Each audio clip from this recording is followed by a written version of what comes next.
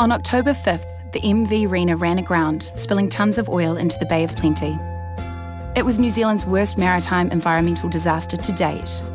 But with the government's plans to open our waters to deep-sea oil drilling, it could be just a drop in the ocean. The cargo ship spilled 350 tonnes of oil.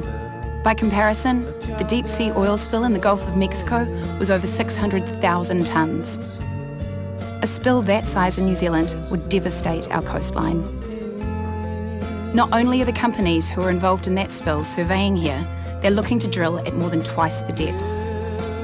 To emphasise the risks of deep-sea oil, Greenpeace wanted to use the smaller-scale Rena oil spill as an example. Using the actual dead birds and oil from the Rena disaster, we created a series of prints. Each print an original. We then put them up as street posters with a call to sign the petition against deep-sea oil drilling, along with a QR code linking to a making-of video on the Greenpeace site. We also created a number of canvas artworks, which were displayed in galleries around the country in an oil on canvas exhibition. The price of entry was simply to sign the petition.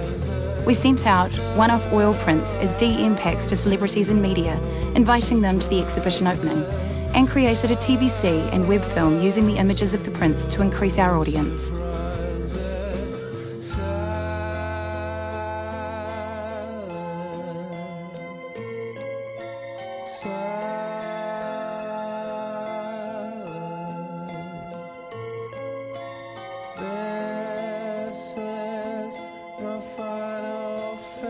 In a nation of 4 million, our target was to get 100,000 people to sign the petition.